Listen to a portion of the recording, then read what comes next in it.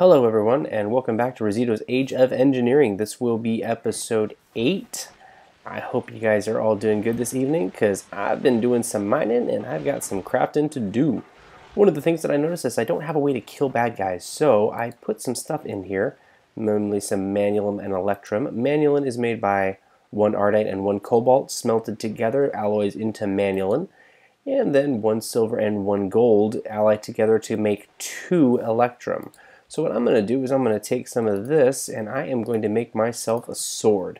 So the first thing I need is a wide guard cast. This I'm going to make out of electrum. It gives me just this little extra damage punch when I hit them for the first time. Electrum will charge, build up an electric charge before the hit, and now all I have left in there is mannulum. I should have 3 pieces and 1 left. So 2 pieces for the sword blade, let that dry. Boom, boom, and 1 piece left for the tool rod. Bam, there I go. I have all the pieces I need to my mannulum blade. And let's get rid of some tin because we need to take care of some of these ores that we've been processing. That's right, I did go mining in the meantime. I didn't come up with a whole heck of a lot, but is it just automatic now? Oh, it used to be that it wouldn't go into the slot. That's cool. So 10.27 attack damage. That's good. And then, of course, I can upgrade this with some things. One of the things that I'm definitely going to want to do with that one is the mending moss, just because I don't like having to repair my equipment if I don't have to. So I don't have any of that on me. But fortunately, you can make mending moss with the chisel. You just need 9 of those. So let me go grab my chisel. It should be in the chest. There we go. And right click in the air and put it to mossy stone. Now take that mossy stone and in a 3x3 all mossy stone, it gives you a ball of moss. You take that and you right click on a bookshelf. I put one out here somewhere. Boom. It takes up 10 levels. I had 18, now I have 8. Now I can take that and put it on my sword as my first modifier, which will use some of the experience that I get with my sword and turn it into damage repair, so I won't have to repair my sword pretty much ever, unless I go crazy and just spend like an hour hitting things. But even then, I don't think I would have to repair it. These are all the ores that I have to go through right now, so I'm processing some iron right now. I actually got about a full stack, which turns into 2 stacks of iron, which is what I need. Steel is still steel, you know, doing its thing. Alright, so what is on the agenda for today? I have a couple of crafting items that I want to do that are a little bit more involved. So it's just got 1 block left. I need to wait until that copper finishes up before loading up the copper. Well, I can load up the iron first, and then the copper.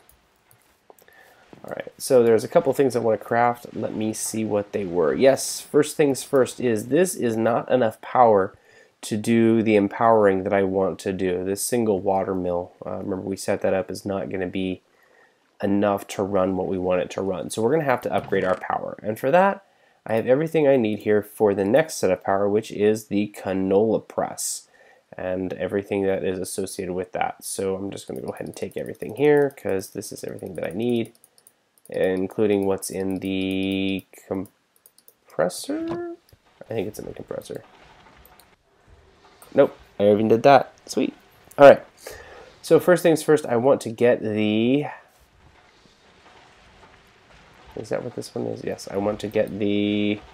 So I'm going to need each of these pieces. So first of all, I'm going to start with the canola press, because that's the one that actually does stuff. So it looks like I'm missing an Inori crystal and the advanced coil. The advanced coil, I need to take that 2 gold and extrude it.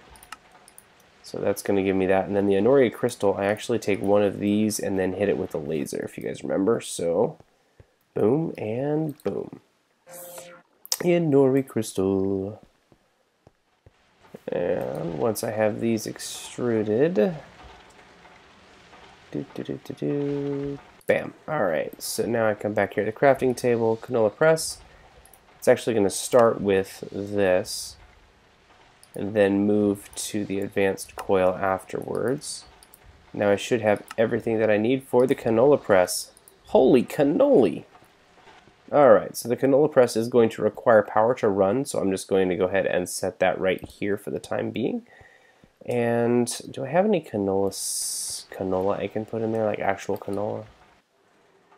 Open sesame. No. But I did start running a canola farm. That's these right here. Once those aren't quite finished, they need to bud one more time, and then they'll be ready to harvest for canola, and we can start getting some canola. That's this stuff right here, and that will be put into the press. The next step in the process is the fermenting barrel. The fermenting barrel is a heck of a lot easier. I do need the wood casing here, which it looks like I have everything for. And then I need one more Inori crystal, so let's go make that. The hard part is a generator, and you'll see why in a minute. So the fermenting barrel looks like I have everything I need. Bam, there we are, cruising right along. So this will actually auto output fluids to whatever is close, and so I'm actually going to want to move this a little bit, so I'm going to want to do this the other way. So the first thing that I'm going to do is I'm going to use a canola press and convert the canola into oil. It's going to go into the fermenting barrel and go from a unfermented to a fermented. I don't really know what the difference in that is. Interesting. Interesting. I don't honestly know. But the last part of this setup is the oil generator from Actual Additions. Those iron casings right there, remember those things are a beast. So that's what I got to make it first, and that is going to require not one but two advanced blocks. So if you remember right, the advanced machine casing is something that's needed. I actually have everything I need for the two basic machine casings. It's just a matter of creating the rest of this. It gives me 4 carbon mesh. Remember, I have to compress 2 to 1. And then I have the iron, the bronze, and the tin, which is what we need for the advanced alloy. That's for advanced alloy, and that'll get compressed right after this is done. And then I have the steel running through that, and that will be this part right here. So I'll have all of the pieces to make 2 of these, and then I started with everything in my inventory to make that. So you can see I got the 8 and the 8, and we should be good. So I will be right back when I'm ready to craft this. Alright, and here we go. I've got both of those advanced alloys set in there, so boom, boom. 2 advanced machine casings. Take those, chuck it in there, and 2 iron casings. Perfect. I'm ready to make this, right? Well, no, I need some reinforced stone. You remember reinforced stone is that calculator recipe, so I'll take my calculator here, and I will plug the reinforced stone. Need 6 of them. And now I have everything but the empowered canola. That's why we have the empower, so we can do that. So it's this recipe in the empower. That is crystallized canola seeds, super easy to make. And the canola empowering thing is actually really cheap. I think it's probably the cheapest recipe the empower has. So we're going to go ahead and run that real quick, and I'll do that on camera. So first, oh, hey, sweet, I have my other machine casing. I forgot I had done that. So while I was waiting, I just had one running because I know power is kind of an issue right now. Boom, and that's it. It hardly took anything out. You don't even see a drain in there. So that's all it takes to make the empowered now canola. Put that in here. Boom, the oil generator. And I need to sleep. Come on, daytime. Remember, I still am only running all of my IC2 machines off of that single solar panel. So it needs to be running pretty much all the time in order to keep up with the demands of everything that I have here. Oh, and I could probably throw more stuff in my smelter too. Oh man, you're still doing copper. Jeez, that was a lot of copper. Alright, so the oil generator is going to go down right, bam, here. So it should automatically pump out of the barrel into the oil generator. I hope. I don't know that. I may have to move all this. I'm just going to do it. I'm just going to do it now. So I'm going to move this down. I'm going to move this down here. Take that, put that in there. And so I will need some, not there. I will need some LV wire connectors here here and here. And then I will need one wire relay right there, which will be fine because I will connect it to the other ones. And you need to connect, you need to connect, and you need to connect. Boom. So this should be,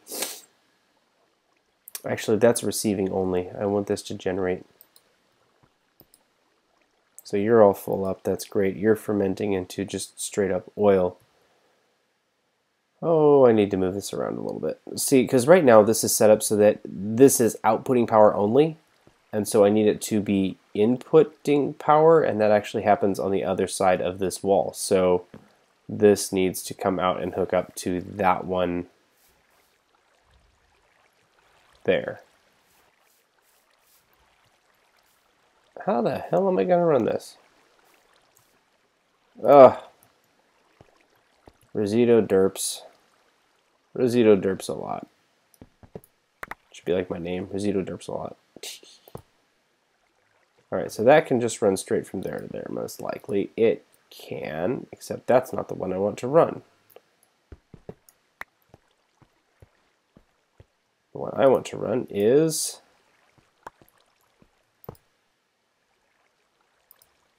this one to here, this one to, yeah, connection obstructed, just what I thought. Here to here. How about now? Now is it obstructed? Ah! A pain. So let me set it up, because I know you will work. And then you will work there. And then you will connect to there.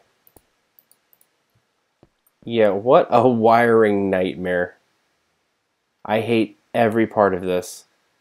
I'm going to redo this all. Bear with me a minute. Okay, that's better, but not a ton. It's still super messy, and I will eventually clean it up, but for now, that's how I'm going to leave it. Please don't hate me. So that looks like that's transferred all into oil, but what I need to move that is probably one of, well, first of all, I think I can actually move this tank and retain the oil, because it did once already. Oh, that right there is my manual and sword charging. So now when I hit, it'll actually do more damage, which is kind of cool. And I just lost all the canola that I had in there. Perfect. Ugh. Derp. The derpitude is reaching maximum capacity. Alright, so we're going to head out here and take a look at getting some iron bars and a piece of glass. And making another one of these. I will probably make like 150 of these by the time it's all said and done, because this is like one of the most basic fluid blocks in the game. Not basic, but most versatile. You use it for a very, very long time, and so we input, pull from this side, and push to this side, and so that will charge the generator will charge that will continue to charge that, but that should only run if that is not full, which means that's in use. So let's get some canola to throw in there. I actually swapped out the industrial hemp seeds that you guys might have seen out here for canola plants. That is not a whole lot. How much bone do I have? I need to bone meal some stuff. 27, that should be good. Fortunately, it's just a right click to harvest. You can sit here and go doop, doop, doop, doop, until you run out of bone meal. This is really great, except I'm also getting canola seeds, which I don't need. So all those seeds, totally useless to me right now. Like, they'll come into effect later, because you can actually automate this to work with a higher tier oil. But for right now, I'm not going to bother setting that up because my power needs are not that crazy. They'll get crazy, but they're not that crazy yet. So that feeds it into the canola press, takes it from the canola press, automatically drops it into the barrel, takes it from the barrel, pushes it into here, and then back into the fluid tank. The fluid tank takes it and generates RF from that.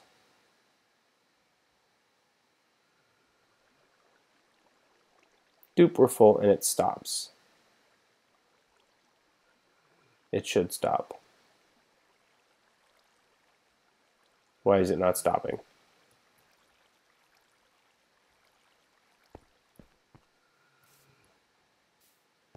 Because right now it's just wasting oil.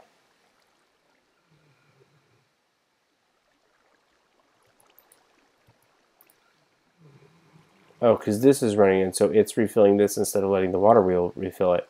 That's not ideal. Is there a way to run this directly off the water wheel and not off of? I don't like this. Let's do this bit here. Alright. I'm going to rewire again. I'll be right back. And there we go, I've done it. So I just cross-wired it so that this is going into the battery. The water wheel is going to the battery, but the water wheel is supplying power to this before it reaches the battery. So it's not going to try and power itself with this because that's just a colossal waste of oil. And right now my oil collection is manual, and I don't want to do that. Oh, nighttime.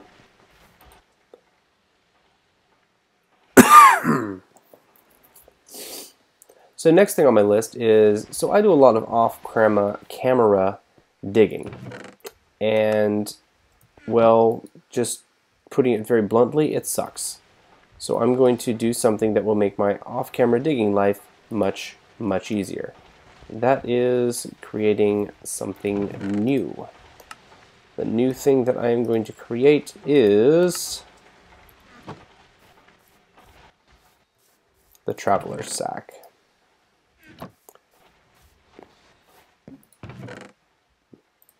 I feel like I'm always putting stuff away.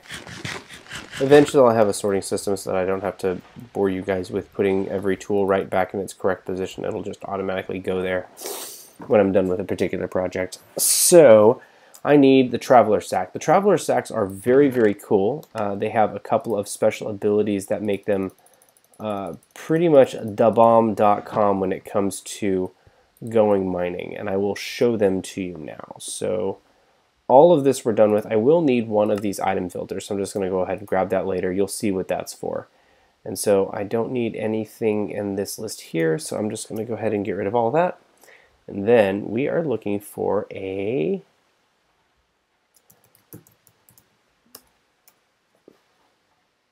traveler sack. That is made like so, but I need a white bag tier 3. So a white bag is created by doing this. That should be easy enough. Let's create 2 of them, and there are reasons I want 2. Oh, look, learning to carry. And so I need a white bag tier 3. What does that look like? Well, I need 1 upgrade, and it looks like for the next one I need 2 upgrades. So I'll need 3 of these upgrades altogether. Oh my goodness, each one uses 3 steel. So I need 18 steel, but fortunately I let it run. So I have 18 steel. And so I am going to, yes, I know I have the white bag. I need this. 1, 2, 3, 4, 5, 6. Ouch! Alright, so upgrade that to a tier 2. Upgrade that to a tier 2. Upgrade that to a tier 3. Upgrade that to a tier 3. Now, oh, I need the void crystal block, and that's what this is for. Boom. So that is actually a block of coal hit with the laser. And I will actually need 3 of them in the end, so I'm just going to do them all now. Boing. Void crystal blocks. So pop, there is 1. And pop, there is 2. Now one of the things that I want is I'm tired of picking up all of this junk when I'm out mining. And so I want a way to filter all of this out from my normal pickup routine, and there's a way to do that with these tools, and it's fantastic. It is called the void sack. So I'm going to turn one of those into a void sack. So now I have the regular traveler sack and the void sack. Now the way that these work is they look at the item filter. So if you right click, it's got this, and I can whitelist or blacklist different things that are allowed to go in. Auto insert off. So I want auto insert on, but I want it to be a whitelist. And so the whitelist is going to be anything that I put in this item filter. So let me go ahead and right click on the item filter, and look at this. There's all these slots that I can say are things that should go in that whitelist. So I know that, let's see, gravel is one of those things. Alabaster is one of those things. Dirt is one of those things. I actually want to keep marble. And let's see, that's one, that's one, that's one, that's one. I have plenty of cobble.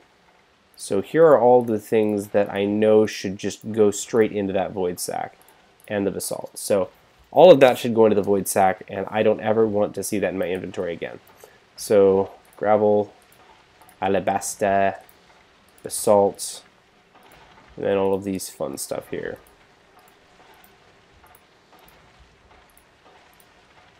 Now, I right click on this, and I'm actually going to apply that. When you click, it actually just copies it and puts it in there. So you can see the item filter is filled with all that. So now it'll auto pick up all of that stuff and throw it in here. And now this one I'm going to set up as well to auto pick up. And it's going to have a blacklist of items, but we're not going to worry about that black. Actually, I'm just going to throw the same blacklist in there, so it won't pick up these. So will pick up, won't pick up. So let's go ahead and test this. So ideally, when I walk over this, I won't have anything in the red bag, and I won't have anything in the purple bag. In fact, those items will just vanish. Now, one thing, those can't be in your hotbar in order to work. They actually have to be out of your hotbar. So, boom. Okay, let's see what I got. Oh, nothing. What happened? They just disappeared into the void sack. This is amazing, especially when it comes to mining. So one of the great things about that is, let's take something like lead. All right, so lead is not on my whitelist here, so it won't go in there, but it also doesn't go in my inventory because auto pickup is on here. So I open that, and boom, it's all sitting right there. Super, super fancy. Now I can't go so far as to create a couple of these and whitelist them for like coal and redstone and my maceratable stuff. Oof, I need to put some of this stuff in there. Nickel, osmium, bauxite, jeez. Anyways, I can do that, but I don't really have any reason to do that right now. I might later, but I don't now. So I'm just going to hold off on that until I have a good reason to. All of that goes in quite nicely to get smelted in order. Alright, so I have a lot of that. One of the things that I have been doing is kind of helping my chest there, because those aren't very big chests. I mean, they're only, what, 27 spaces? So by taking them and condensing it manually, I actually get a little bit more use out of this chest than I otherwise would, because otherwise it would be full. And that's where I have all of this extra tin and copper and a little bit of osmium. So I'm just dying to show you this to you, so I'm going to go mining for a little bit. You can see over there, there's another portal next to my mining portal. That is the mining portal from Aroma's Mods. That is used by creating the mining multi-tool. Super duper easy recipe. That's all vanilla stuff. And then you use this mining multi-tool on just any kind of stone brick or smelted stone, and it turns it into portal frames. Put the portal frames into a pattern like that, and then light it up with that same multi-tool, right-clicking on it, and you get your portal. It's time to go check out the portal.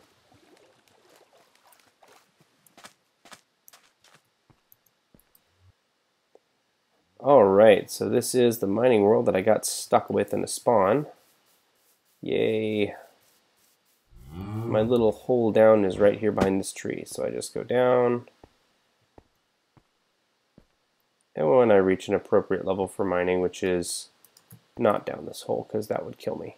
And I don't feel like doing anything special there, so I'm just going to start going down.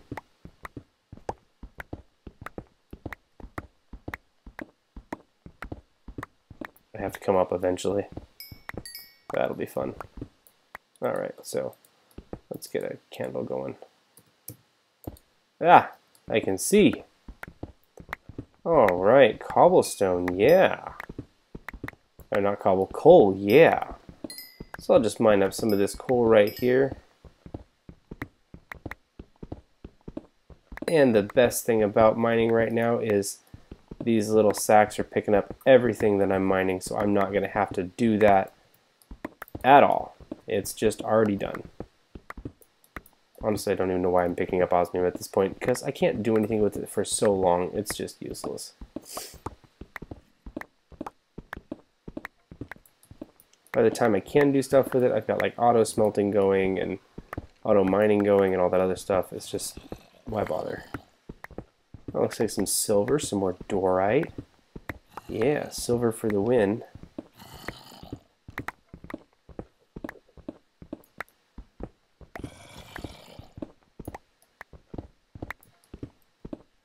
So all of these would normally be taking up space. Ooh, I get to show my sword. Ah! One hit, one kill. That's what I like. Now it only does that when it's charged, I think. Oh, nope, even when it's not charged. One hit, one kill. That is a pretty nifty sword. That is a very, very nice thing to have when you are mining and bad guys are wanting to kill you. Again, I'm just mining because it's so darn cool that the backpack is picking things up and I don't have to worry about my inventory clogging up, that I just had to show it to you a little bit more. Oh, let's see what it does for an Enderman. I'm not entirely sure. So charge, okay. So I'm at my max damage right now. Let's see how bad it does an Enderman in. Where's my Enderman? Oh, there you are. Boom. Oh, that hurt him. Oh, dude, that was like 3 shots. Super easy. Look at that. My inventory is still clean. Everything has been going into the traveler sack. Look at this. All this stuff. I basically just like tripled my inventory. It's perfect. Great for mining. So I am actually going to finish this little mining trip and I will be back in a minute. And as you can see, my mining trip was quite successful. Look at all this great stuff that I got. Even some torches ended up in there. I also picked up some canola on my way back in. See, a lot of this stuff I can't actually smelt, so I'm just going to go ahead and pull all of that out and then continue showing you guys something else very cool. So this particular device is a wonder when it comes to managing its own inventory. So everything here can be macerated, right? Check this out. Shift, right click. It dumps it all into here. So nothing else is left in here. So let me just go ahead and toss out everything that was in here so that you can see that shift click thing again, because it is so darn cool.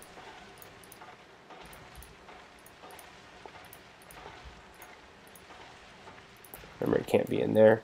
Pick all this stuff up. Shift, and that all mostly goes in here. So shift click, puts it all in there. I have nothing left in the traveler sack. In fact, it is all put away in this box, which is now crowded with stuff that doesn't belong here, like this, and this. Again, I can blacklist items or whitelist items, but I find it's easier right now to not do that because I don't have a plethora of other stuff that I need to do. So let me go ahead and put the canola in here.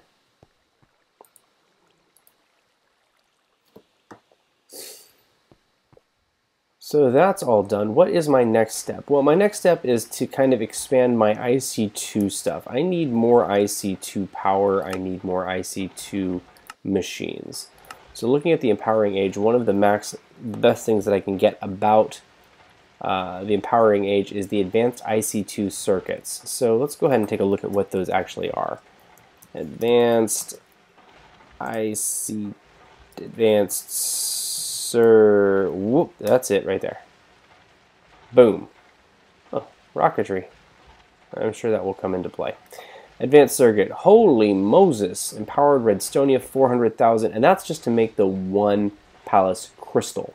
Just that one crystal right there. So this is, we're talking to make a single circuit. We're talking 1.6 plus 1.6. We're talking 3.2 million RF just to make a single advanced redstone circuit, or sorry, advanced circuit. I'm going to need a ton of these, and that's on top of all the regular circuit making. So I need to get started making that stuff sooner rather than later. So first of all, I need to have some prismarine, cobalt I have, blue slime I can get, fish I can theoretically get. I hate fishing. But I'm going to need a lot of this. So I don't want to use a whole bunch of these resources. And one of the other things that we can do, and recipes for this, is do a same 1 to block, 1 to 9 on this. So that takes 8 million RF to make. So that will be cooking for a long time. But based on how long it's going to take me to get all this stuff, maybe that's going to be the thing. This here is much more durable. I actually have everything to make my Redstonia crystal blocks, so I'm going to go ahead and make those first. I'm going to make 2 of them. Ooh, this is going to get real expensive real fast. Alright, so I need 2 of those. 2 of those. 2 of those. I also need some red dye, so that's 2 poppies. You'll notice I kind of collected poppies earlier. I knew this was going to be an issue. And then I will need 2 ardite. Alright, so all of this goes in, and I will actually need 5 hoppers. And that comes to my aluminum. I need about 25 of those. Yep, there we go. And there we go.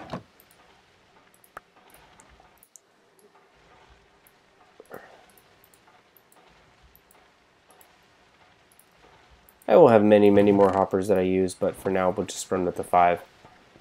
So what I'm going to do is I'm going to have this to auto drop this stuff into the system so that all I have to do is pull out the one in the middle and I'm set. So the one in the middle is going to be the Redstonia block, and I forgot to make that. So redstone blocks turns into Redstonia blocks when you hit it with a laser. Boing.